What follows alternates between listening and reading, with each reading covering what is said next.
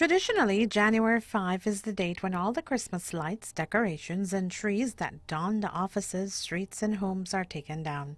It is said to be important to abide by the tradition, as it is considered the last day of Christmas festivities and the eve of the Epiphany. One institution that is getting ready to take down their decor is the KHMH Memorial Hospital.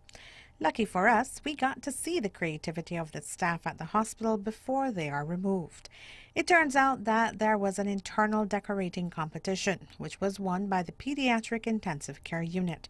They made a 6-foot Christmas tree using plastic bags and a globe light using plastic cups. At the entrance of the unit was a Santa village, and lights and draperies covered the room. The staff at the pharmacy section was also creative in their designs, as they made a snowman of sponge while using capsules to make the nose. It was indeed a competition that had the staff going all out in expressing Christmas cheer and joy.